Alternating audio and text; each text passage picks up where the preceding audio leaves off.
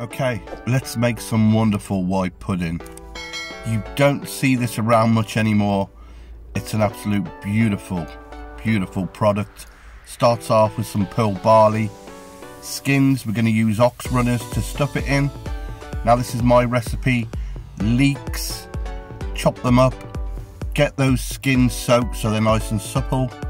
Pearl barley, get it on to boil.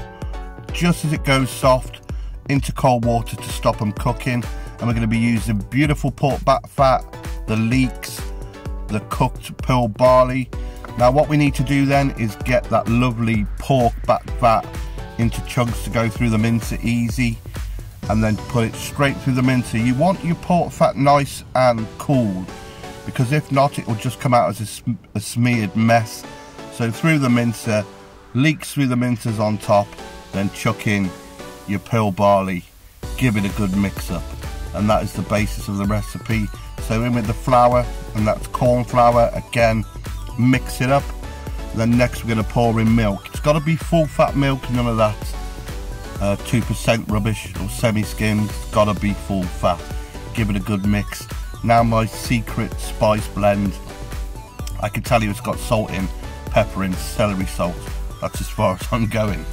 Put the whole mixture into your sausage stuffing and stuff it into those ox runners. You can see you need those ox runners to get a nice thick horseshoe. You can use hog's casings. Once you've done it, tie them up. Real neat trick of tying them here to get those uniform horseshoe shapes that they traditionally come in. White and black pudding both come in these. This is a real neat way of doing them. It keeps it all together, one piece of string.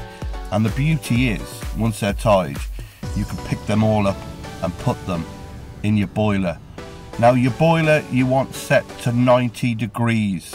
So give them a swill and get them in your boiler. Now you want it in 90 degrees, no more. You want them to just gently tick away for 35-40 minutes. After that, get them out your boiler and then put them straight into cold water.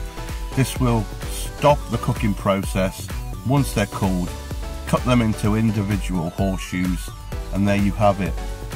Beautiful, traditional butcher's white pudding. And what a picture it is. Flavour is fantastic. Cheers.